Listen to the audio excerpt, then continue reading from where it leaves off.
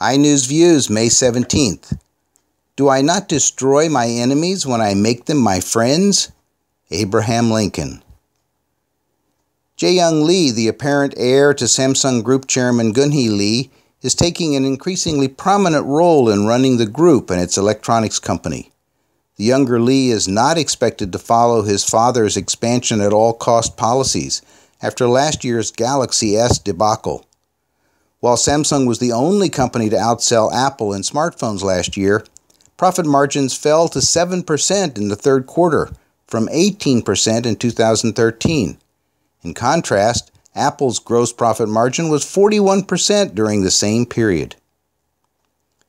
The recently reopened Lotte World Mall attracted 200,000 people last weekend with free movie and aquarium tickets. However, 2 workers were injured in an electrical mishap last week that continues to tarnish the safety reputation of the construction company. Lotte received a verbal warning from the Seoul Metropolitan Government about its failure to thoroughly manage safety issues in the building. A major public relations effort by Lotte will hopefully ease the public's anxiety over the building's abysmal safety record. Derailment of a New York-bound Amtrak train near Philadelphia was most likely the result of the engineer exceeding the speed limit. 8 passengers were killed and multiple injuries were reported in the accident.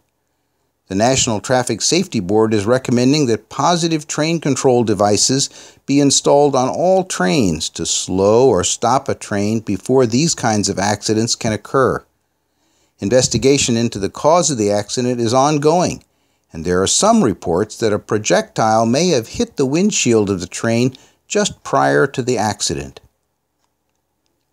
Harvard University has been accused of having a bias against Asian Americans. The complaint filed with the U.S. Education Department's Office for Civil Rights says that the university has quotas to keep the number of Asian American students significantly lower than the quality of their applications indicates.